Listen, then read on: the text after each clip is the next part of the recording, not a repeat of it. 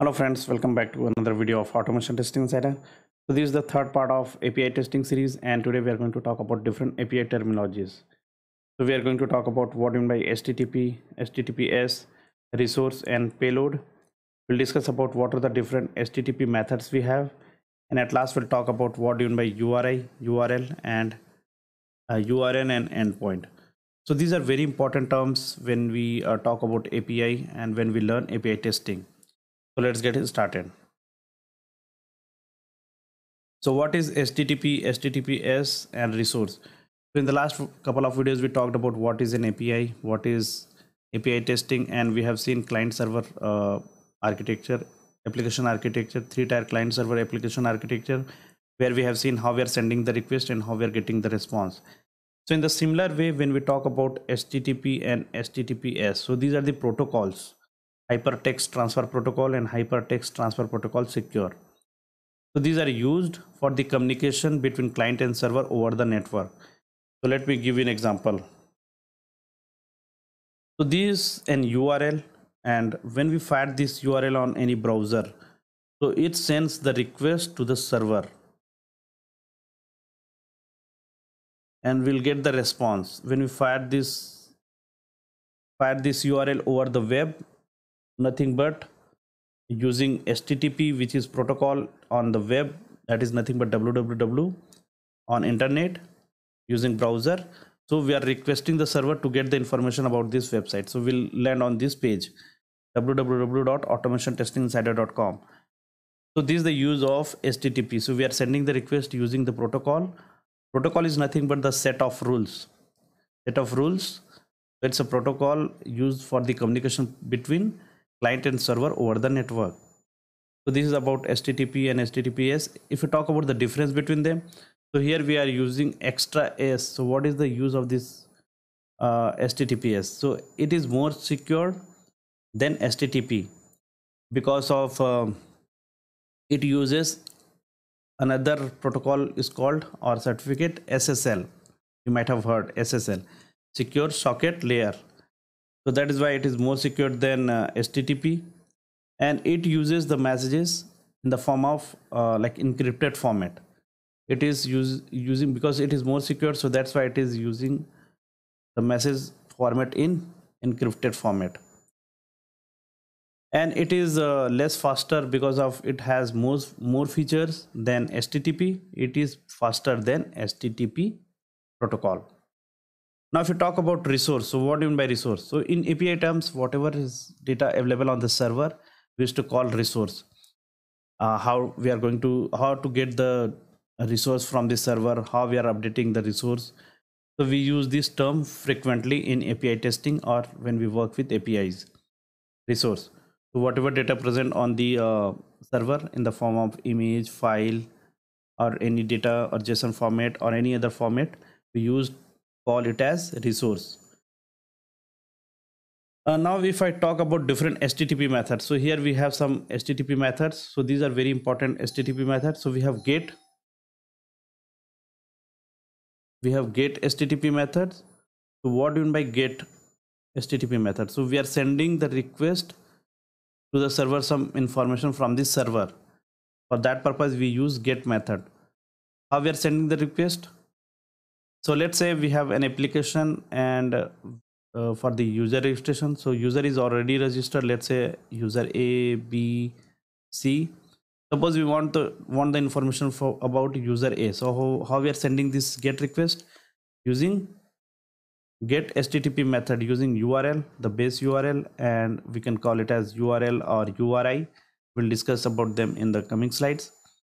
So we'll put some information about the about this particular user A, like user ID and a password, and we'll get the response back from this server. So this is get HTTP method. If you talk about post one, so suppose we want to put the address, we want to we want to add the address into the server on server.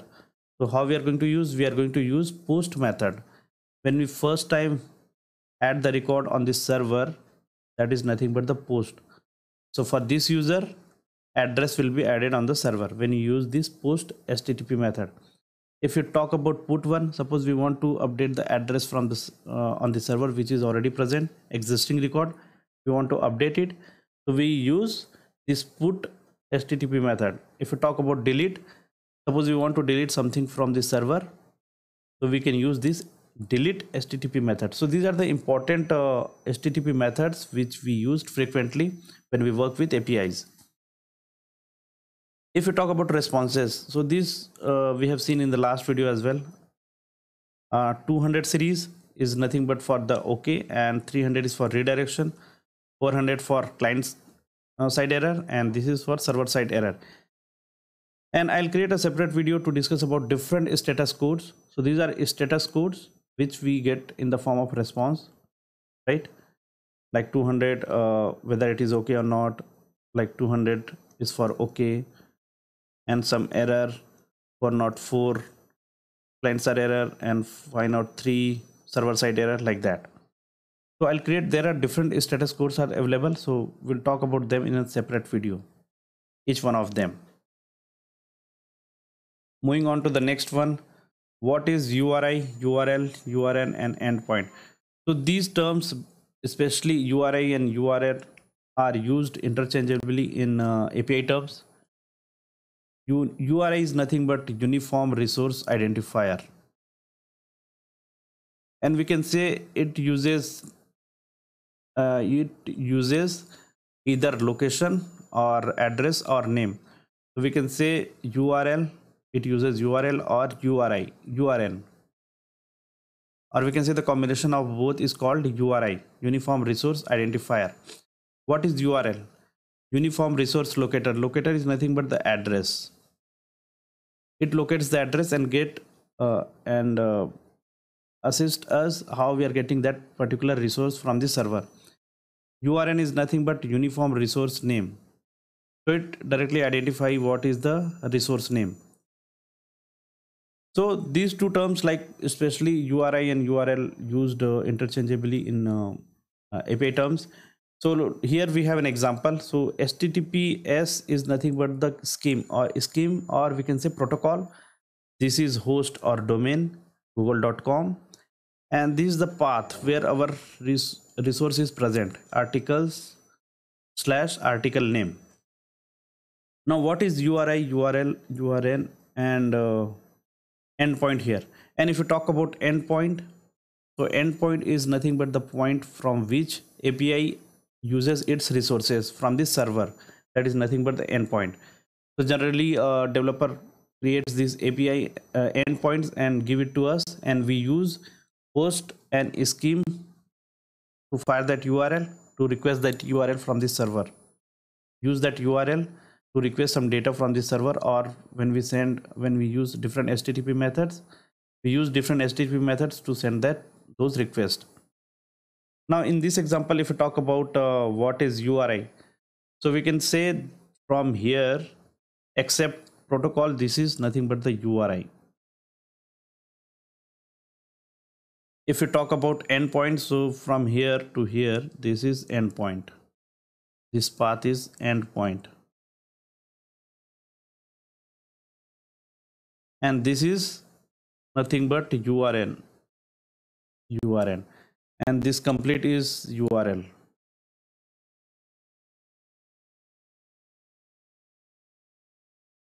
Okay, let me give another example so that you can understand better.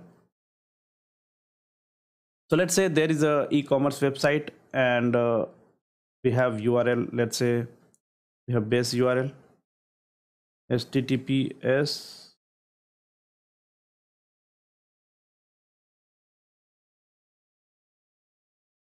api.example.com, and we have particular product inside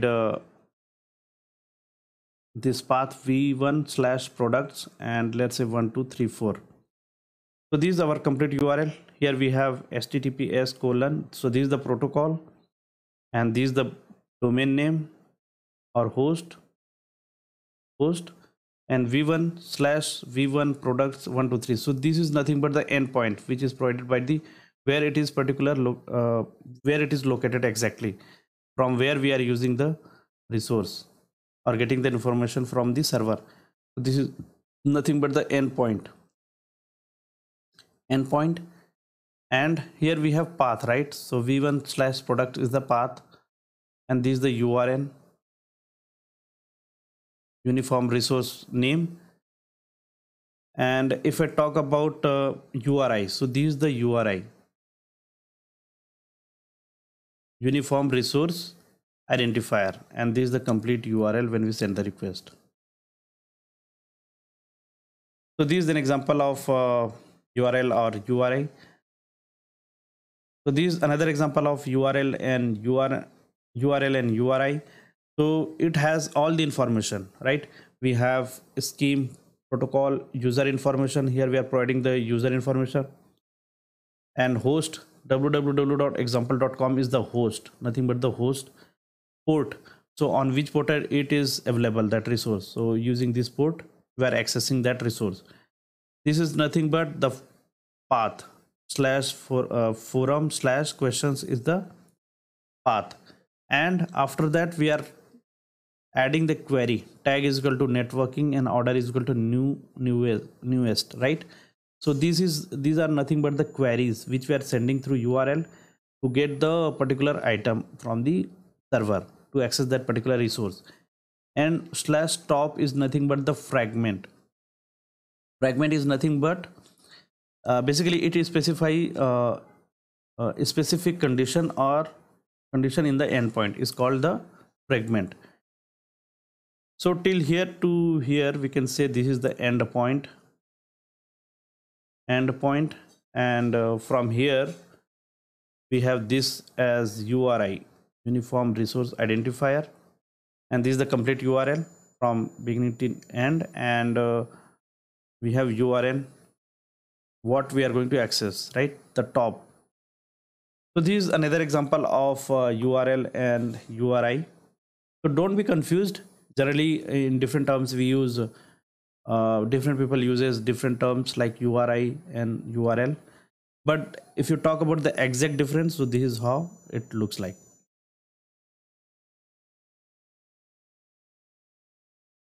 So here we have a simple sample HTTP post request, simple post request. So how we are sending this request, let's have a look.